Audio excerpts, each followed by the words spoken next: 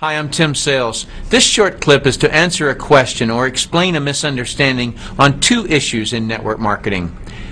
Are the people at the top making most or all of the money? And do people who get in at the beginning make most or all of the money? I'll take up the first question. Are the people at the top making most or all of the money? Factually, the answer is yes. And it's also yes in Home Depot, Microsoft, Kodak, and every other business. In fact, try to name any company where the people at the bottom make most or all of the money. If you research corporate executives and owners' compensation of most companies, you'll see that only a few people at the top make the majority of the money. To give you the actual statistics, in the year 2006, the average U.S. worker worked an entire year, including weekends and no vacation time, to earn what the average CEO made in one day. That's according to the Associated Press survey of 386 Fortune 500 companies in 2006. The executives averaged $10.8 million in total annual compensation. At the same time, the average U.S. worker made $29,544. In every industry, only a few people earn most of the money. Another validation of this is in the 2005 U.S. Census report. Almost 70% of U.S. households earn under $25,000, while only 5.8% earn over $150,000. So only about 6% of all U.S. households earn over $150,000. But $150,000 is by no means the top earnings. According to the World Wealth Report by Merrill Lynch and Company, in the U.S. and Canada, there are approximately 30,000 people with investment assets of more than $30 million.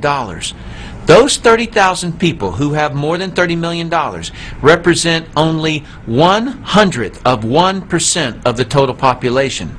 So clearly, only a few people make the majority of the money in every company, every industry, and even every country.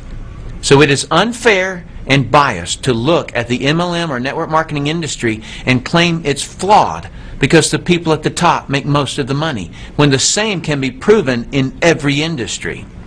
I'm not giving you this information because I'm complaining that it's unfair. My suggestion would be to not complain about this. Instead, be one of the wealthy. People who complain that the people at the top are making most of the money are either justifying why they have quit trying to be one of the wealthy or justifying why they have never tried. The more important thing to examine is that network marketing compensation plans are designed to reward production. Do nothing, earn nothing. Do a little, earn a little. Do a lot, earn a lot. How else could you possibly compensate workers?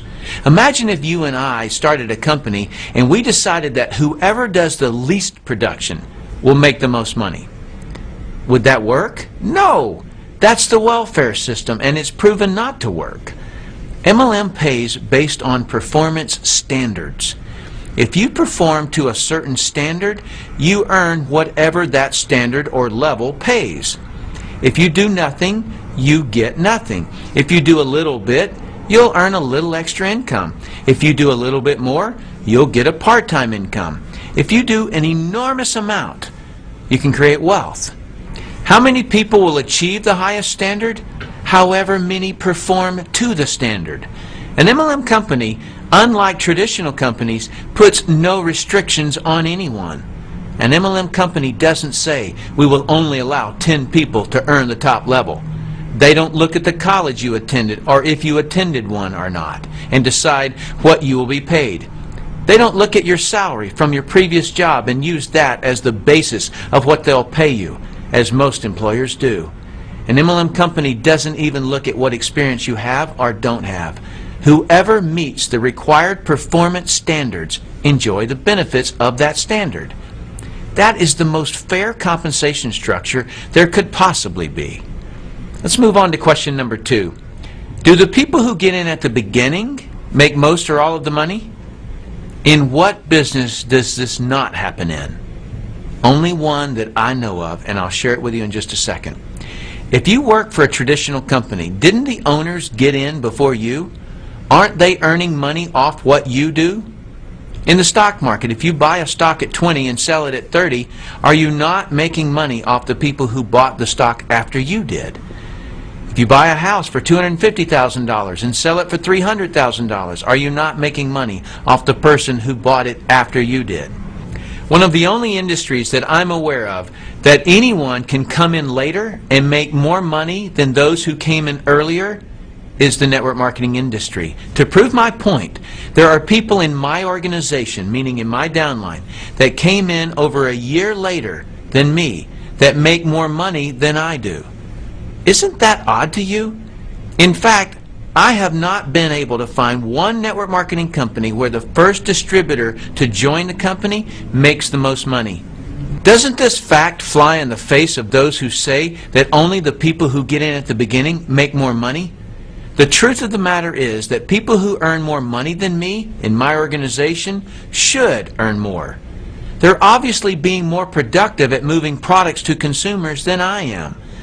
So the statement, the people who get in at the beginning make most or all of the money, is true in most industries, but only true in network marketing if that person who got in earlier continues to be more productive than the people who came in later.